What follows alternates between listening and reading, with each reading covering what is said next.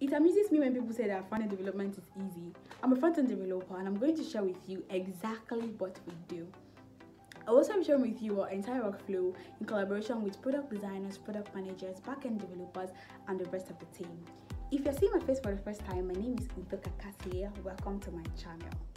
Front-end developers work on the interface of the website, the look, the color, the feel, the layout, navbar, buttons, and all that, which has already been provided by the product designers. But that is not all. There is more to front-end development than just the interface. First thing I'm going to say is responsiveness. Why do you think that your website works perfectly on your laptop, perfectly on your mobile, perfectly on your tablets? It is because of the front-end developers. We work on the responsiveness of website, making it responsive across all devices. We also work on the performance of the website. Why do you think that when you click on the website link, within 2 to 6 seconds for a well-optimized website anyway, the website is fully loaded, while some take like 10 to 20 seconds?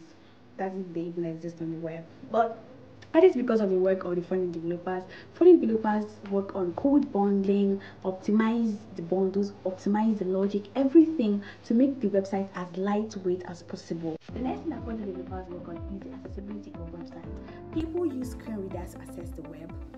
Blind people, people that cannot see what is on the web. So front-end developers work on the accessibility of the website by using things like the area rules.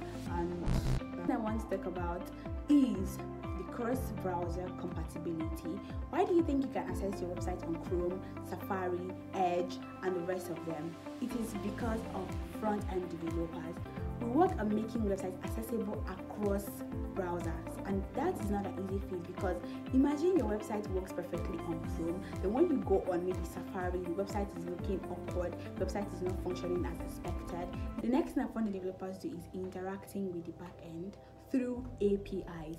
API means application programming interface. So it's a medium by which the front end interacts or fetches data from the back end. So basically, a front end builds what the website should look like, the whole logic of the website, whereas the back end creates the database and the logic of the business as well. So the front end fetches data from the back end through the APIs. So when you click on a button, that button is clicked because of a front-end developer, and through the application programming interface, which is API, it fetches data from the back end, which is now displayed to you as a user on the front end.